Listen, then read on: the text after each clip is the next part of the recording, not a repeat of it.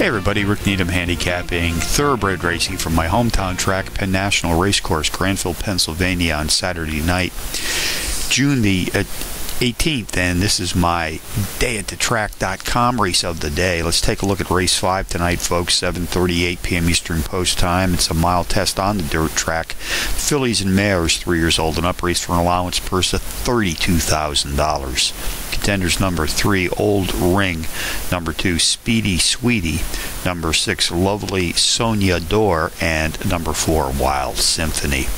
Number 3, Old Ring, has hit the board in 4 straight starts, winning twice, including a power run win in his second race back. Number 2, Speedy Sweetie, a 9-2 shot, comes off back-to-back power run wins in his last 2 starts. Jockey Dana Whitney and trainer Tim Kreiser sent her to the post tonight.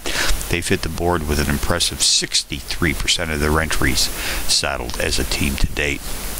Race 5 summary: number 3, Old Ring, tops my contenders list, which also includes number 2, Speedy Sweetie; number 6, Lovely Sonia Dor; and number 4, Wild Symphony. 3-2, 6-4 in the 5th from Penn National.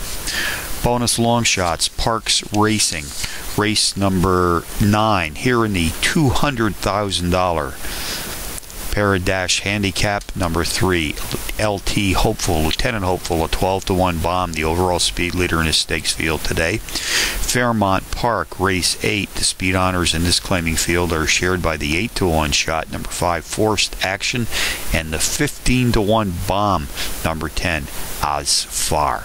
So handicapping from Penn Nat on a Saturday night. Rick Needham for dayatthetrack.com, reminding you as always to please bet with your head, not over it.